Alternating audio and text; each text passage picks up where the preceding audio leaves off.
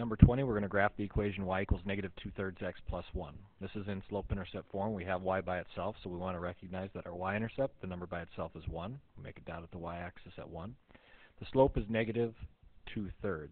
Now, we can associate the negative with the 2, we can associate it with the 3, but we can't associate it with both. I like to associate it with the numerator.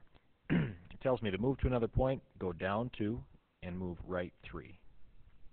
If you had associated it with the 3, then you would go positive 2 and left 3. You'd move up 2 and left 3. Either way, it creates the same line as shown.